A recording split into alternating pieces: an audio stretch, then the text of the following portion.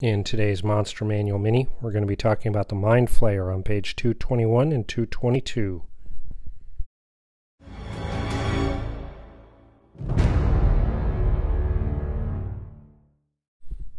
There's so much with Mindflayers. I love the miniatures. I love using them as villains. But we're going to stick to just the Monster Manual. So the Mindflayer is a medium aberration, lawful evil. The armor class is 15 due to a breastplate. Hit points average 71. That's 13d8 plus 13. Speed is 30 feet. Strength 11. Dexterity 12. Constitution 12. Intelligence 19. Wisdom 17. Charisma 17. Saving throws, they get intelligence plus 7. Wisdom plus 6, Charisma plus 6. For skills, Arcana plus 7, Deception plus 6, Insight plus 6, Perception plus 6, Persuasion plus 6, Stealth plus 4. For senses, Dark Vision, 120 feet, Passive Perception of 16. Their languages are deep speech and undercommon, that they use telepathy, basically, at 120-foot range. Challenge rating of 7. It's 2,900 experience points each.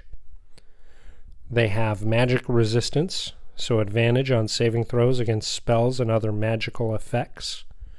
And innate spell casting, which are psionics. So their innate spellcasting ability is intelligence with a spell save DC of 15, and they can innately cast the following spells requiring no components.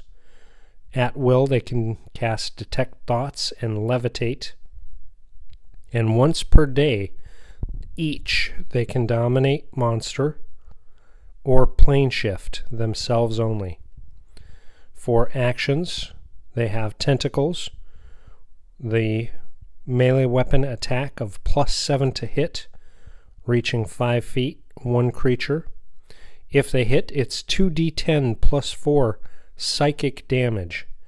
If the target is medium or smaller, it's grappled with an escape DC of 15 and must succeed on a DC 15 intelligence saving throw or be stunned until this grapple ends. They can extract the brain, which is a melee weapon attack, plus 7 to hit, reach of 5 feet, and that's 1 incapacitated humanoid grappled by their tentacles. Hit is 10d10 piercing damage, so if the damage reduces the target to 0 hit points, the Mindflayer kills the target by extracting and devouring its brain. No death saves, just death. And they can do a Mind Blast, which will recharge on a roll of 5 or 6 on a d6. The Mindflayer magically emits psychic energy in a 60-foot cone. Each creature in that area must succeed on a DC 15 intelligence saving throw or take 4d8 plus 4 psychic damage. That's an average of 22 psychic damage, and be stunned for 1 minute. A creature can repeat the saving throw at the end of each of its turns, ending the effect on itself on a success. So Mindflayers are nasty. Now, they are not physical combatants. Of course, everything is all dedicated to intelligence, wisdom, charisma. They are the background leaders. And, of course, being lawful evil, they are creatures that most player characters do not want to tussle with.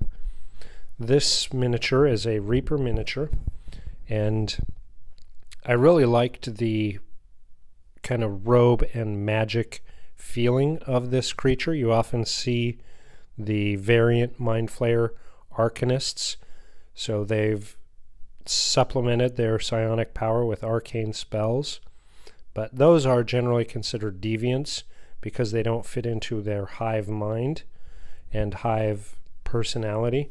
So you don't run into those as often as the standard mindflayer variants. But I really liked this sculpt. It was really cool. Tried to paint it looking kind of octopus-like with fleshy tentacle ends going into a blue skin, and just really kind of royal robe colors, so purples and reds and golds and yellows.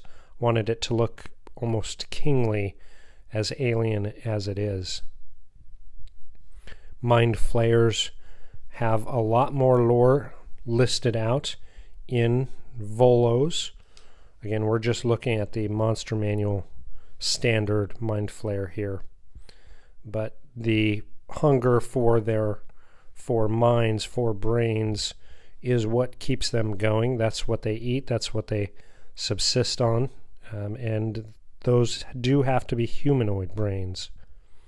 So the brains provide enzymes, hormones, and psychic energy necessary for their survival. As a Mind Flayer, healthy from a brain-rich diet, secretes a thin glaze of mucus that coats its mauve skin, so it keeps it slick and wet.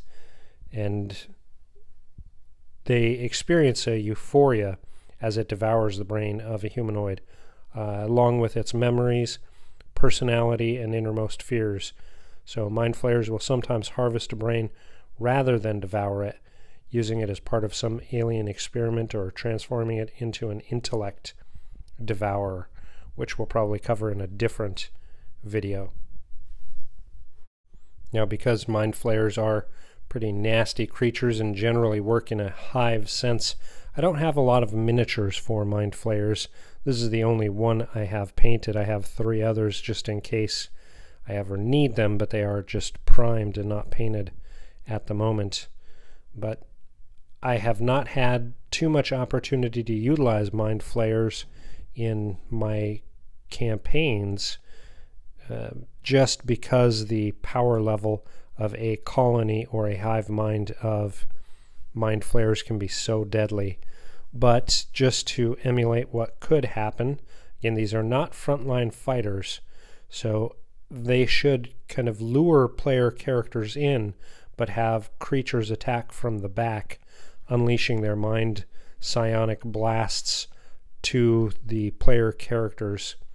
But player characters who feel confident to try to sneak up on them or get up into melee combat will have to deal with the tentacles and possibly losing their brain. It's best if you're playing with Mind Flayers to make sure you keep your spellcasters in long range to the back. I hope that you enjoyed this video, and join us next week as we cover another monster from the Monster Manual.